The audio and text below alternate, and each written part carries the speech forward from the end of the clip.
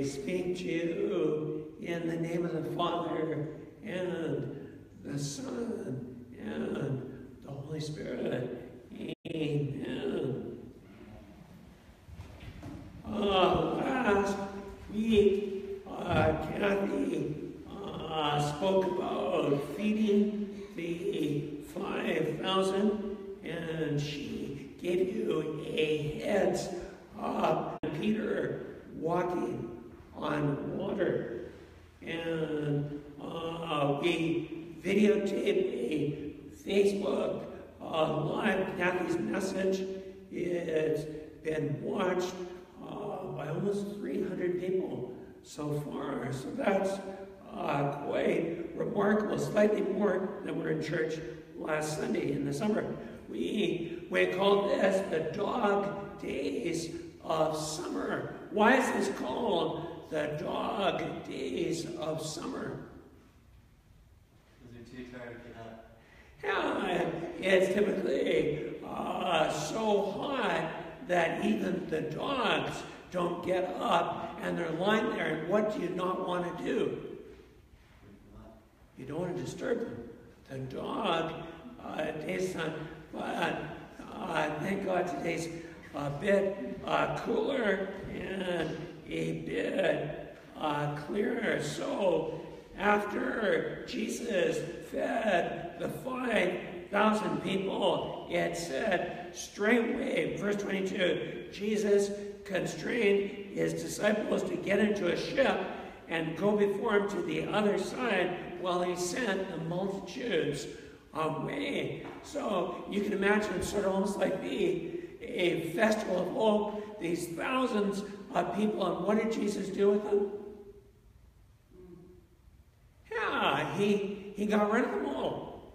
And he immediately went away. He went up to a mountain apart to pray, and when the evening was come, he was there alone. Now, these pictures that Kathy are shown, they've recently been painted at Richmond Emmanuel Church, where our Bishop Silas is. And so I was very moved. We were once a month, our time with Abba, and prayer meeting second Saturdays, we do it at Richmond Emmanuel. So we were copying the Bible, and Glenn was there, and I was there. Kathy was there. And so Jesus, he went up the mountain. Now, why would Jesus go up a mountain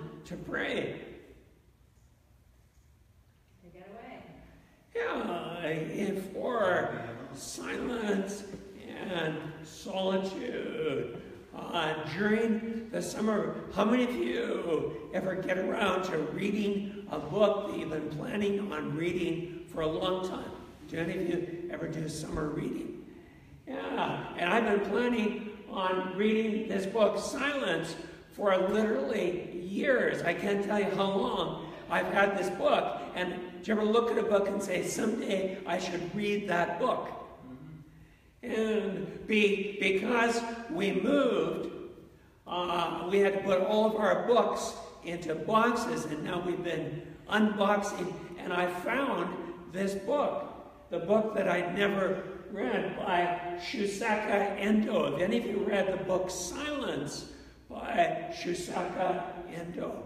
I highly commend it to you. What motivated me to finally read the book is Janice and I, we decided to catch a movie. You know, when you try to catch a movie, sometimes it's hard to find a decent movie. And this movie, Silence, was being shown by Martin Scorsese. Is that how you pronounce it? And I said, I've got that book. I've never read it, but maybe I can watch it. And so we watched it and were very moved. It turned out this fellow, Shusaka Endo, who passed on, he was Japan's foremost novelist. He was the leading writer in Japan, and he was a believer in Jesus in Japan. That isn't as common in Korea. There's a revival. And so when you run into a Christian, you almost expect them. I mean, when you run into a Korean, you almost expect them nowadays to be Christians. But the Japanese, there was very significant persecution of Christians. At one point, there used to be 400,000 Christians, and the Christians were even welcome in the inner circles of the Japanese. But then there was a turning against the Christians. They were seen as foreigners, and they began to be terribly persecuted. And they particularly targeted the priests. And what they would do is they would torture the congregation until the priest would step on a picture of the crucified Christ. And then they'd stop torturing the congregants.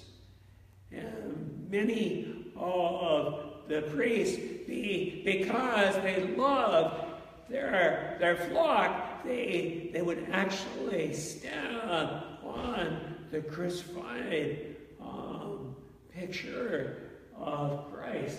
And the book is called Silence, because it was a terrible time of suffering for the Japanese Christians, and they wondered, where is God in our suffering? And what they discovered is that Jesus, he wasn't absent in the silence. He was there suffering with them. And even when they tread on his crucified face, he was suffering with them. So here's Jesus off in silence and solitude. Silence can be a very powerful tool of spiritual breakthrough. I was so much impressed by this book, I turned it into, guess what? A Deep Cove Prayer article, which will be coming out in September. So he's up there, he's all alone, and we live in a noisy, busy culture where it's very difficult to be alone. And there's Jesus, he's alone. And verse 24 says the ship was now in the midst of the sea, tossed with waves, for the wind was contrary. How many of you have been to Israel? Have any of you been to Israel? Janice, funny, I saw you there. Anyways, there is only one major lake in all of Israel that's drinkable. It's the Sea of Galilee, also called Gennesaret, and that's where Israel gets most of its water supply, both for drinking and agriculture. If you want to imagine what the Sea of Galilee is like, think of the Lake Okanagan with those mountains around. And because of these mountains around the Sea of Galilee, there are actually wind funnels that come through the mountain valleys. And out of the blue, a peaceful lake can suddenly be a raging, almost tornado, or like hurricane. And this is what happened. And it says in verse 25, in the fourth watch on the night. What time is the fourth watch of the night? Anybody?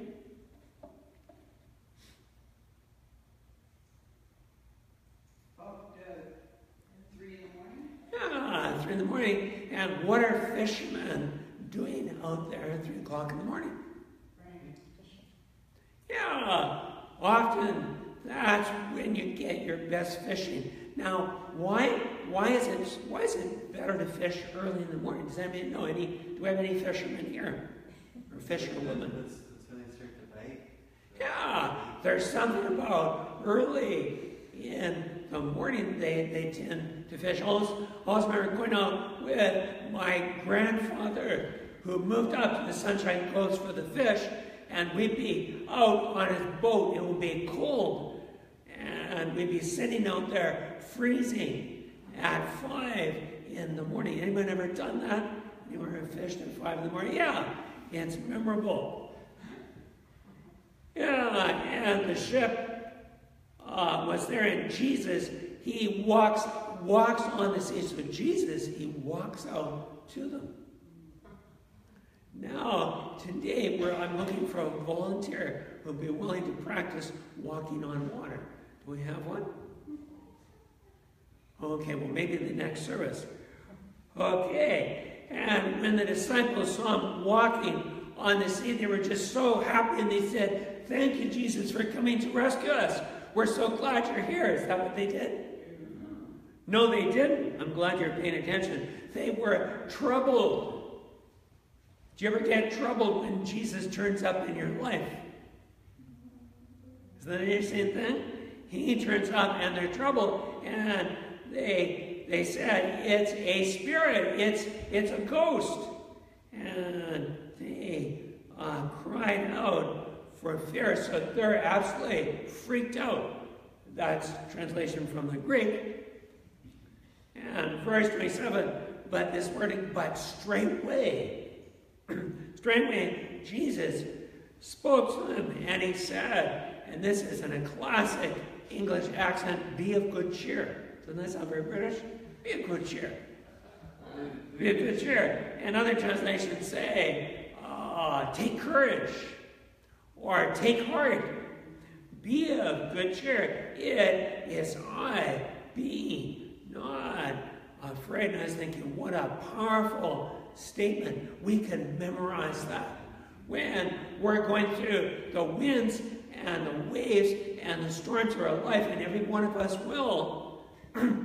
Anybody gone through a life with no storms? I don't see any hands up. Will there be any storms in the future? Yeah, that's the reality of life. And you can remember what Jesus said, because he speaks it to everyone. Be of good cheer. Take heart. Have courage. It is I. Don't be afraid. Now, are we ever tempted to be afraid when the storms in our life come? Yeah, we all are.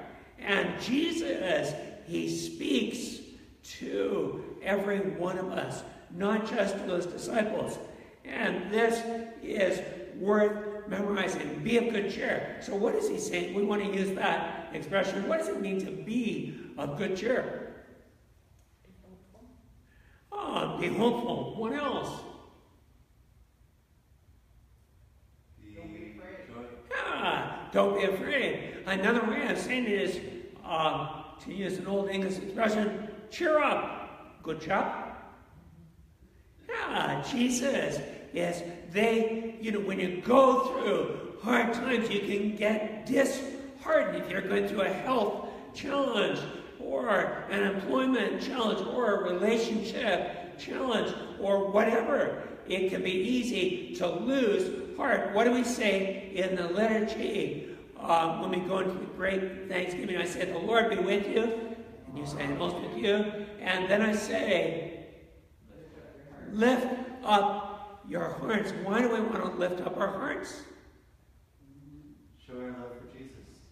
Yeah, because life can press our hearts down. It can get us disheartened. When you lose heart, you lose hope, don't you? And our theme for 2017 is overflowing with hope, serving one another. Be of good cheer. Cheer up. Cheer up. It is I. And one of the most powerful things in our life is when we encounter Jesus' presence and we hear him say, it's I. Lo, I'm with you. What did Jesus say? He said, I will, what? Never leave you. What does never mean? Never, ever, ever. I will never, it's I. Don't be afraid. And so when we focus on Jesus' presence, the perfect love casts out what? All fear. Be of good cheer. It is I. Be not afraid. That would be worth a sermon in itself. That's what we're focusing on. And then Peter answered. And Peter, you know, Peter, when he didn't know what to say, what did he always do? He spoke. And so Peter was this amazing fellow. And listen carefully to what he's saying. He's saying, first of all, what's the first word? He says, why don't we read this together? What does he say? Lord. Lord, that's a good start.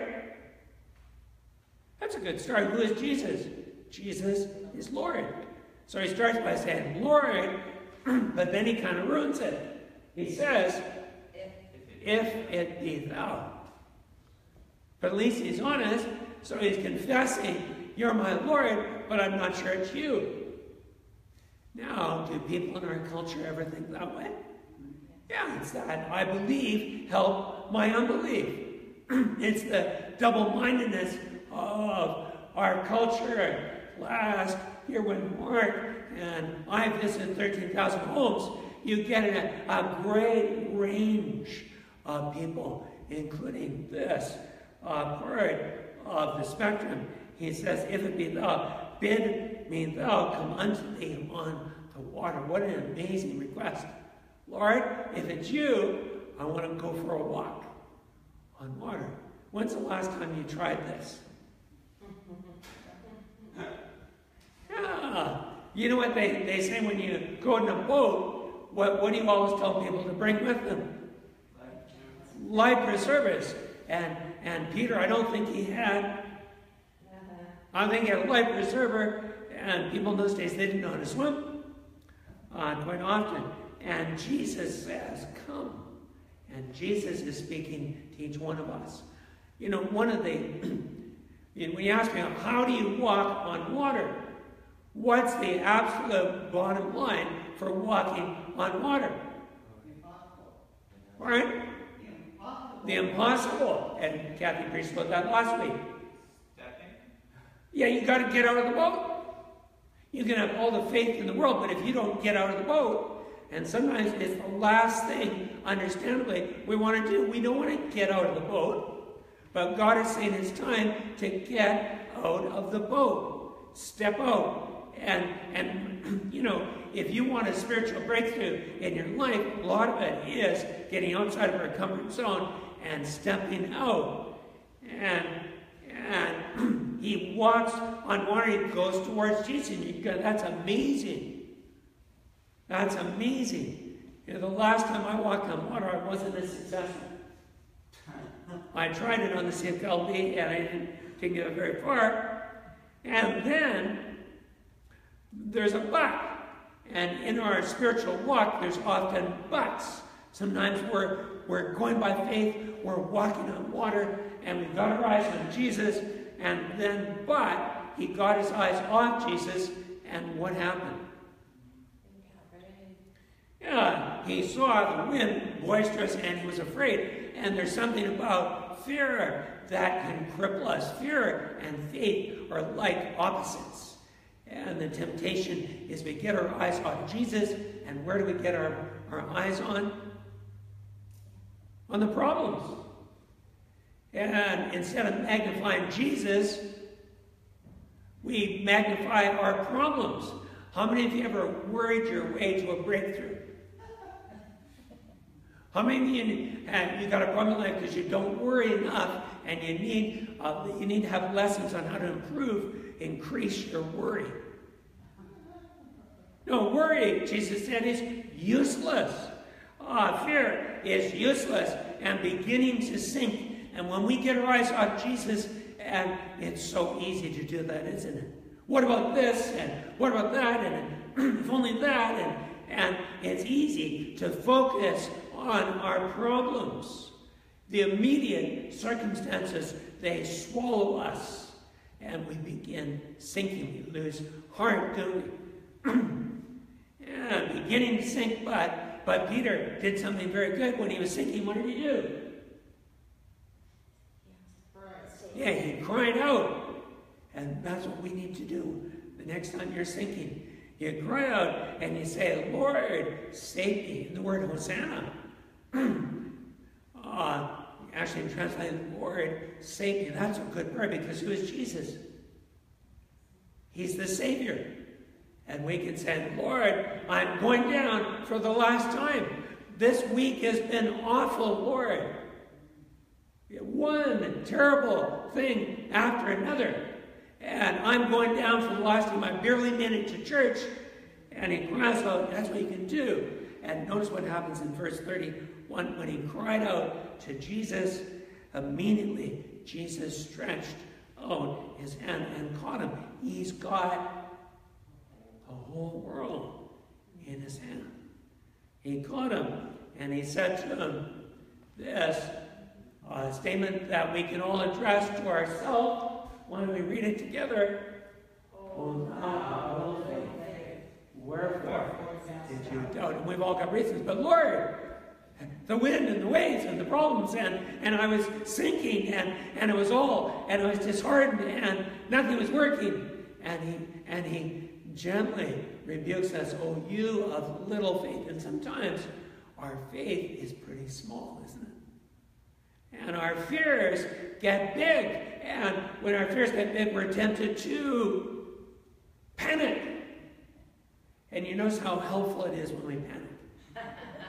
Panic, at work. And Janice retired recently, and one of the times when people have been the most tempted to panic is around fridges. Yeah, and doesn't panicking help? It doesn't. Oh, thou of little faith, and we go, oh, Lord, I wish I had more faith. And then the good news is even if we have mustard seed faith, God can use us. We can move on. Why did you doubt? And sometimes we just have to say, like that other disciple, Lord, I believe, help my unbelief. Because that's where we all are at different times. Lord, how many of you are ever afraid of the unknown? Or afraid of what might happen next? It's very easy. Have you noticed we can't control life? What happens when we try to control life? We make it worse. Yeah, we need to surrender, to let go and let God. And when they came into the ship, the wind ceased. And they that were in the ship came and worshipped him. And they said, of truth, thou art the Son of God. And that powerful, out of our deepest crisis can come our greatest profession. And then they went and all kinds of people got healed. On August 27th, we're having Pastor Mark and Kawanda Redner coming by train all the way from Newfoundland. They're actually from Ottawa, and they've been visiting 12 cities across Canada. They're finishing their tour at St. Simon's. Yeah, that's amazing. Ruth Johnson arranged it. She came up to me and said, I saw this fellow on 700 Club. Any chance we could get him to come to St. Simon's? And inside of me, I was thinking, not very likely, but I like Ruth, so I'll ask. And I asked him, and he said, yes, it was amazing. So we're going to have a joint service on August 27th, and as we often do at St. Simon's, we're going to be praying for the sick. So if you know anybody that's sick, bring them on August 27th. 10 a.m. we're going to pray for people, and then we're going to have a celebration, a barbecue, and there'll be a potluck, and Kathy's going to be passing around the potluck sign-up after. So, when we're out in our boat, and the winds and the waves come, we need to remember, as E.C. Jones said in his book, that we have an unshakable kingdom and an unchangeable person, Jesus Christ. No matter what winds or waves that we face, Jesus is the same yesterday, today, and forever. The Bible says everything that can be shaken will be shaken, except for the kingdom. And Jesus will never change. And he always says to us in his terms what he says. He says, be of good cheer. It is I. Don't be afraid. Let's pray. And dear Jesus, when the storms of life come, it's tempting to be disheartened. It's tempting to be frightened. It's tempting to be discouraged. But Lord, you know how to lift up our hearts, and you know how to strengthen our faith. And when we cried out to you, you save us. Lord, help us to cry out and say, Lord, save me. Lord, save me. In the name of the Father, and the Son, and the Holy Spirit. Amen.